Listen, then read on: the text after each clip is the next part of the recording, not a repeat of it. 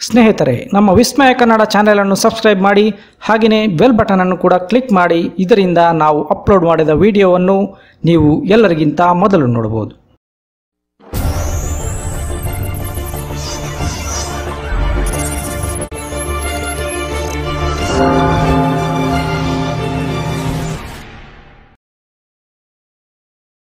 ವಿಸ್ಮಯ ಕನ್ನಡ ಚಾನೆಲ್ಗೆ ಸ್ವಾಗತ.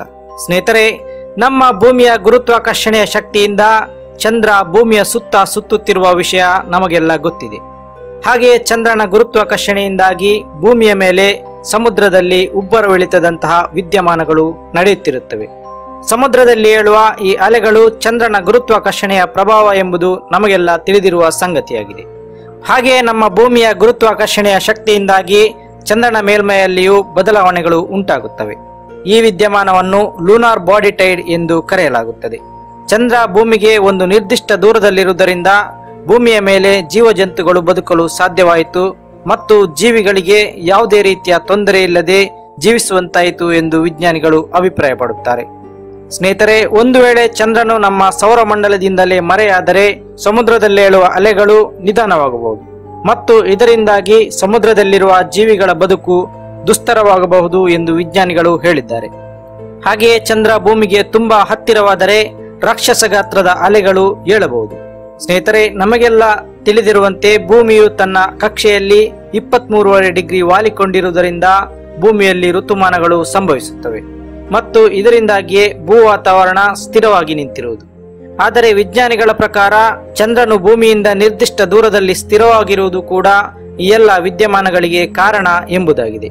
ಭೂಮಿ ಈ 23.5 ಡಿಗ್ರಿ ವಾಲಿಕೊಂಡಿರುವುದು ಚಂದ್ರನ ಕಾರಣದಿಂದಲೇ ಆಗಿರುವುದಲ್ಲದೆ ಇದರಿಂದಾಗಿ ನಮ್ಮ ಭೂಮಿಯಲ್ಲಿ ಕ್ಲೈಮೇಟ್ ಸೈಕಲ್ ಲಕ್ಷಾಂತರ ವರ್ಷಗಳಿಂದಲೂ ನಿರಂತರವಾಗಿ ನಡೆಯುತ್ತಿದೆ.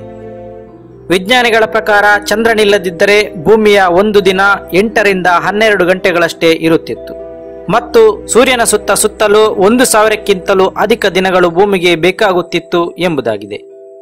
ಸ್ನೇಹಿತರೆ, ನಾಸಾದವರು ಕಳುಹಿಸಿದ ಲೂನಾರ್ ರಿಕಾನಸೆನ್ಸ್ ಆರ್ಬಿಟರ್ ಎನ್ನುವ ಸ್ಯಾಟಲೈಟ್ ಚಂದ್ರನಲ್ಲಿ ಲೂನಾರ್ ಬಾಡಿ ಟೈಡ್ ಆಗುವುದನ್ನು ಪತ್ತೆ ಹಚ್ಚಿದೆ. ಅಲ್ಲದೆ ಇದು ಮಣ್ಣಿನ ಉಬ್ಬರವನ್ನು ದಾಖಲಿಸಿದೆ. ಭೂಮಿಯ ಗುರುತ್ವಾಕರ್ಷಣೆ ಎಷ್ಟು ಪ್ರಬಲವಾಗಿದೆ ಎಂದರೆ ಅದು ಚಂದ್ರನ ಮೇಲ್ಮೈಯಲ್ಲಿ 20 ಇಂಚಿನಷ್ಟು ಉಬ್ಬರವನ್ನು ದಾಖಲಿಸಬಲ್ಲದು. ಸ್ನೇಹಿತರೆ, ಒಂದು ವೇಳೆ ಬ್ರಹ್ಮಾಂಡದಲ್ಲಿ ಘಟಿಸುವ ಯಾವುದಾದರೂ ಘಟನೆಯೊಂದರಿಂದ ಚಂದ್ರನ ಗುರುತ್ವಾಕರ್ಷಣ ಶಕ್ತಿಯಲ್ಲಿ ಇಂಬ್ಯಾಲೆನ್ಸ್ ಆಗಿ ಚಂದ್ರ ಭೂಮಿಯತ್ತ ಹತ್ತಿರವಾಗತೊಡಗಿದರೆ ಏನಾಗಬಹುದು ಎಂಬುದನ್ನು ನಾವೀಗ ತಿಳಿಯೋಣ. ಖಗೋಳ ವಿಜ್ಞಾನಿಗಳು ಆಕಾಶಕಾಯಗಳನ್ನು ಆಂಗ್ಯುಲರ್ ಡಿಸ್ಟೆನ್ಸ್ ನಿಂದ ಅಳೆಯುತ್ತಾರೆ. ಅಂದರೆ ಭೂಮಿಯಿಂದ ನಾವು ನಿಂತಿರುವ ಸ್ಥಳದಿಂದ ನಾವು ನೋಡುತ್ತಿರುವ ಆಕಾಶಕಾಯದ 2 ಕೊನೆಗಳನ್ನು ಸೇರಿಸಿದಾಗ ಉಂಟಾಗುವ ಕೋನವೇ ಈ ಆಂಗ್ಯುಲರ್ ಡಿಸ್ಟೆನ್ಸ್. ಯಾವುದೇ ವಸ್ತು ಭೂಮಿಗೆ ಹತ್ತಿರವಾದಂತೆ ಅದರ ಆಂಗ್ಯುಲರ್ ಡಿಸ್ಟೆನ್ಸ್ ಹೆಚ್ಚಾಗುತ್ತಾ ಹೋಗುತ್ತದೆ. ವಿಜ್ಞಾನಿಗಳು ಚಂದ್ರ ಮತ್ತು ನಮಗಿರುವ ಆಂಗ್ಯುಲರ್ ಡಿಸ್ಟೆನ್ಸ್ ಅನ್ನು 0.5 ಡಿಗ್ರಿ ಎಂದು ಕ್ಯಾಲ್ಕುಲೇಟ್ ಮಾಡಿದ್ದಾರೆ. ಇದು ತುಂಬಾ ಕಡಿಮೆ ಎನ್ನುವುದು ಆಸಕ್ತಿಕರ ಸಂಗತಿ. ಆದರೆ ಚಂದ್ರನು ಭೂಮಿಯ ಕಡೆಗೆ ಹತ್ತಿರವಾಗತೊಡಗಿದರೆ ಈ ಆಂಗಲ್ ಹೆಚ್ಚಾಗತೊಡಗುತ್ತಾ ಹೋಗುತ್ತದೆ. ಭೂಮಿಗೆ 400 ಕಿಲೋಮೀಟರ್ನಷ್ಟು ಚಂದ್ರ ಹತ್ತಿರವಾದಾಗ 100 ಡಿಗ್ರಿಯಷ್ಟು ಆಂಗಲ್ ಡಿಸ್ಟೆನ್ಸ್ ನಲ್ಲಿರುತ್ತಾನೆ. ಇದು ಅರ್ಧದಷ್ಟು ಆಕಾಶವನ್ನು ಆವರಿಸಿಕೊಳ್ಳುವುದರಿಂದ ಸೂರ್ಯನ ದರ್ಶನ ಕೂಡ ನಮಗೆ ತುಂಬಾ ಸಮಯದವರೆಗೆ ಆಗದೇ ಇರಬಹುದು ಮತ್ತು ಈ ದೃಶ್ಯ ಭೂಮಿಯ ಮೇಲಿರುವ ಜನರಿಗೆ ಭಯಾನಕವಾಗಿ ಕಾಣಬಹುದು. ಸ್ನೇಹಿತರೆ, ನಮಗೆಲ್ಲ ಗೊತ್ತಿರುವಂತೆ ಚಂದ್ರನು ಈಗಿನ ಸಮಯದಲ್ಲಿ ಭೂಮಿಯ ಒಂದು ಸುತ್ತು ಬರಲು 22 ದಿನಗಳು ಬೇಕಾಗುತ್ತವೆ. ಆದರೆ 400 ಕಿಲೋಮೀಟರ್ನಷ್ಟು ಹತ್ತಿರವಾದಾಗ ಭೂಮಿಗೆ ಒಂದು ಸುತ್ತು ಬರಲು ಚಂದ್ರನಿಗೆ ಕೇವಲ 90 ನಿಮಿಷಗಳಷ್ಟೇ ಸಾಕಾದೀತು. ಈ ಸಮಯದಲ್ಲಿಯೂ ಚಂದ್ರ ಮತ್ತು ಭೂಮಿಗೆ ಟೈಡಲ್ ಲಾಕ್ ಆಗಿಯೇ ಇರುವುದರಿಂದ ಚಂದ್ರನ ಅದೇ ಭಾಗ ಭೂಮಿಗೆ ಕಾಣಿಸುತ್ತಿರುತ್ತದೆ ವಿನಃ ಇನ್ನೊಂದು ಪಾರ್ಶ್ವ ಕಾಣಲು ಸಾಧ್ಯವಾಗುವುದಿಲ್ಲ. ಸ್ನೇಹಿತರೆ, ನಿಮಗೆಲ್ಲ ತಿಳಿದಿರುವಂತೆ ಭೂಮಿ ಮತ್ತು ಚಂದ್ರನ ಮಧ್ಯೆ ಟೈಡಲ್ ಲಾಕ್ ಏರ್ಪಟ್ಟಿರುವುದರಿಂದ ನಮಗೆ ಚಂದ್ರನ ಒಂದು ಪಾರ್ಶ್ವ ಮಾತ್ರ ಕಾಣಲು ಸಾಧ್ಯವಾಗುತ್ತದೆ. ಇದನ್ನು ಸುಲಭವಾಗಿ ಹೇಳಬೇಕೆಂದರೆ ಚಂದ್ರನು ಭೂಮಿಗೆ ಸುತ್ತುವ ವೇಗ ಮತ್ತು ತನ್ನ ಕಕ್ಷೆಯ ಮೇಲೆ ಸುತ್ತುವ ವೇಗ ಎರಡು ಒಂದೇ ಆಗಿರುವುದರಿಂದ ಚಂದ್ರನ ಆ ಒಂದು ಭಾಗವು ಮಾತ್ರ ನಮಗೆ ಮುಖ ಮಾಡಿರುತ್ತದೆ. ಇನ್ನೊಂದು ಪಾರ್ಶ್ವ ನಮಗೆ ಕಾಣಿಸುವುದೇ ಇಲ್ಲ. ಇದನ್ನೇ ಟೈಡಲ್ ಲಾಕ್ ಎನ್ನುತ್ತಾರೆ. ಚಂದ್ರನು ಹತ್ತಿರವಾಗುವುದರಿಂದ ಈ ಹಂತದಲ್ಲಿ ಚಂದ್ರನ ಶಾಖ ಅತಿಯಾಗಿ ಭೂಮಿಯ ಮೇಲೆ ಹಲವಾರು ಬದಲಾವಣೆಗಳು ಸಂಭವಿಸಬಹುದು ಎನ್ನುತ್ತಾರೆ ವಿಜ್ಞಾನಿಗಳು. ಸೂರ್ಯನ ಶಾಖಕ್ಕಿಂತಲೂ ಚಂದ್ರನ ಶಾಖ ಇಲ್ಲಿ ಅತೀವವಾಗಿರುತ್ತದೆ ಎಂದು ಅಂದಾಜಿಸಲಾಗಿದೆ. ಗುರುತ್ವಾಕರ್ಷಣೆಯ ನಿಯಮದ ಪ್ರಕಾರ ದ್ರವ್ಯರಾಶಿ ಹೆಚ್ಚಿದಂತೆ ಮತ್ತು ಎರಡು ವಸ್ತುಗಳ ದೂರ ಕಡಿಮೆಯಾದಂತೆ ಗುರುತ್ವಾಕರ್ಷಣ ಶಕ್ತಿ ಹೆಚ್ಚುತ್ತದೆ. ನಾವೀಗ ಭೂಮಿಯ ಮೇಲೆ ಅನುಭವಿಸುತ್ತಿರುವ ಗುರುತ್ವಾಕರ್ಷಣ ಶಕ್ತಿ ಚಂದ್ರನಿಗಿಂತ ಹೆಚ್ಚಾಗಿದೆ. ಭೂಮಿಗೆ ಹೋಲಿಸಿದರೆ ಚಂದ್ರನ ಗುರುತ್ವಾಕರ್ಷಣ ಶಕ್ತಿ ನಮ್ಮ ಮೇಲೆ ಇರುವುದು ಕೇವಲ 0.0003% ಅಷ್ಟೇ.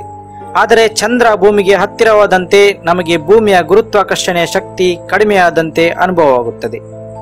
ಚಂದ್ರನು 400 ಕಿಲೋಮೀಟರ್ನಷ್ಟು ಹತ್ತಿರವಾದಾಗ ಭೂಮಿಯ ಗುರುತ್ವಾಕರ್ಷಣ ಶಕ್ತಿ 0.1%ನಷ್ಟು ಕಡಿಮೆಯಾಗುತ್ತದೆ.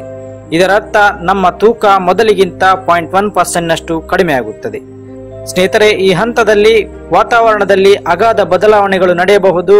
ಇದರಿಂದ ಜನಜೀವನದ ಮೇಲೆ ಪ್ರಭಾವ ಬೀರಬಹುದು ಎಂದು ವಿಜ್ಞಾನಿಗಳು ಅಂದಾಜಿಸುತ್ತಾರೆ. ಸ್ನೇಹಿತರೆ, ಈಗ ಸಮುದ್ರದ ಮೇಲೆ ಉಂಟಾಗುವ ಅಲೆಗಳು 1,00,000 ಪಟ್ಟು ಹೆಚ್ಚಾಗಿರುತ್ತವೆ. ಅಂದರೆ ಈಗಿನ ಅಲೆಗಳಿಗಿಂತ ಹಲವಾರು ಕಿಲೋಮೀಟರ್ಗಳಷ್ಟು ಎತ್ತರದ ರಾಕ್ಷಸ ಅಲೆಗಳು ಏಳಲು ಪ್ರಾರಂಭಿಸುತ್ತದೆ. ಭೂಮಿಯೆಲ್ಲ ಜಲಮಯವಾಗಬಹುದು. ಅಲ್ಲದೆ ಅತಿ ಹೆಚ್ಚು ಉಷ್ಣಾಂಶದಿಂದಾಗಿ ಭೂಮಿಯ ಲಾವಾ ಕರಗಲಾರಂಭಿಸುತ್ತದೆ. ಇವೆಲ್ಲ ವಿದ್ಯಮಾನಗಳಿಂದ ಭೂಮಿಯ ಅಂತ್ಯ ಸಮೀಪಿಸುತ್ತದೆ. ಇದರ ನಂತರ ಭೂಮಿಯ ಮೇಲೆ ಮಾನವ ಸಹಿತ ಯಾವುದೇ ಜೀವಜಂತುಗಳು ಕೂಡ ಜೀವಂತವಾಗಿರಲು ಸಾಧ್ಯವಿಲ್ಲ ಎನ್ನುವುದು ವಿಜ್ಞಾನಿಗಳ ಅಭಿಪ್ರಾಯವಾಗಿದೆ. ಸ್ನೇಹಿತರೆ, ಹಾಗಾದರೆ ಚಂದ್ರ ಭೂಮಿಯ ಹತ್ತಿರ ಬಂದರೆ ಪೃಥ್ವಿಯ ವಿನಾಶ ಖಂಡಿತವೇ? ಸ್ನೇಹಿತರೆ, ಇಲ್ಲೊಂದು ಟ್ವಿಸ್ಟ್ ಇದೆ. ವಿಜ್ಞಾನದಲ್ಲಿ ರೋಸ್ಟ್ ಲಿಮಿಟ್ ಎನ್ನುವ ಒಂದು ಟರ್ಮ್ ಇದೆ. ಈ ರೋಸ್ಟ್ ಲಿಮಿಟ್ ಏನೆಂದು ತಿಳಿದುಕೊಳ್ಳೋಣ. ಇಷ್ಟಾಗುವಾಗ ಚಂದ್ರನಿಗೆ ಏನಾದೀತು ಎಂಬ ಪ್ರಶ್ನೆ ನಿಮ್ಮ ತಲೆಯಲ್ಲಿ ಓಡಿರಬಹುದು. ಅದಕ್ಕೂ ಉತ್ತರ ಏನೆಂದು ನೋಡೋಣ.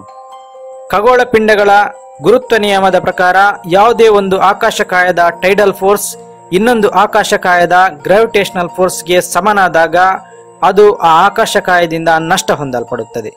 ಅಂದರೆ ಇಲ್ಲಿ ರೋಸ್ಟ್ ಲಿಮಿಟ್ ಎನ್ನುವ ಹಂತದಿಂದ ಆ ಆಕಾಶಕಾಯ ದಾಟಿ ಬರುವಂತೆ ಇರುವುದಿಲ್ಲ. ಬದಲಾಗಿ ಅದು ಅಲ್ಲಿಯೇ ನಷ್ಟವಾಗಿ ಹೋಗುತ್ತದೆ. ಹೀಗೆ ನಷ್ಟವಾಗಲು ಕಾರಣ ತನ್ನ ಸ್ವಂತ ಟೈಡಲ್ ಫೋರ್ಸ್ ಆ ಇನ್ನೊಂದು ಆಕಾಶಕಾಯದ ಗ್ರಾವಿಟೇಷನಲ್ ಫೋರ್ಸ್ಗೆ ಸಮನಾಗಿರುವುದು. ಸ್ನೇಹಿತರೆ, ಇಲ್ಲಿ ಭೂಮಿ ಮತ್ತು ಚಂದ್ರರ ನಡುವಿನ ರೋಸ್ಟ್ ಲಿಮಿಟ್ ಅದು 18,000 ಕಿಲೋಮೀಟರ್ ಆಗಿದೆ. ಅಂದರೆ ಚಂದ್ರನೇನಾದರೂ ಭೂಮಿಯ ಹತ್ತಿರ ಬರಲಾರಂಭಿಸಿದರೆ 18,000 ಕಿಲೋಮೀಟರ್ನಷ್ಟು ಹತ್ತಿರ ಬರುವಷ್ಟರಲ್ಲಿ ಭೂಮಿಯ ಗುರುತ್ವಾಕರ್ಷಣೆಯ ಶಕ್ತಿಯ ಮಿತಿಯು ಮೀರುವುದರಿಂದ ಚಂದ್ರ ಅಲ್ಲಿಯೇ ನಿಧಾನವಾಗಿ ನಷ್ಟವಾಗಲು ಪ್ರಾರಂಭಿಸುತ್ತಾನೆ. ಹೀಗಾಗಿ ಈ ವಿದ್ಯಮಾನದಲ್ಲಿ ಭೂಮಿಗೆ ಯಾವುದೇ ನಷ್ಟ ಸಂಭವಿಸುವುದಿಲ್ಲ. ಬದಲಾಗಿ ಚಂದ್ರ ತಾನಾಗಿಯೇ ನಷ್ಟ ಹೊಂದುತ್ತಾನೆ. ಸ್ನೇಹಿತರೆ, ವಿಜ್ಞಾನಿಗಳ ಪ್ರಕಾರ ಚಂದ್ರ ಭೂಮಿಗೆ ಹತ್ತಿರವಾಗುವ ಯಾವುದೇ ವಿದ್ಯಮಾನಗಳು ಸದ್ಯದಲ್ಲಿ ನಡೆಯಲಾರದು ಎಂಬುದಾಗಿದೆ. ಸ್ನೇಹಿತರೆ, ಹೇಗನಿಸಿತು ನಮ್ಮ ಇವತ್ತಿನ ವಿಡಿಯೋ? ನಿಮ್ಮ ಅಭಿಪ್ರಾಯಗಳನ್ನು ಕಮೆಂಟ್ ಬಾಕ್ಸ್ ನಲ್ಲಿ ತಿಳಿಸಿ. ಹಾಗೆಯೇ ಈ ವಿಡಿಯೋವನ್ನು ಲೈಕ್ ಮಾಡಿ, ಶೇರ್ ಮಾಡಿ ಮತ್ತು ನಮ್ಮ ಚಾನೆಲ್ ಅನ್ನು ಸಬ್ಸ್ಕ್ರೈಬ್ ಮಾಡಿ. ವೀಕ್ಷಣೆಗಾಗಿ ಧನ್ಯವಾದಗಳು.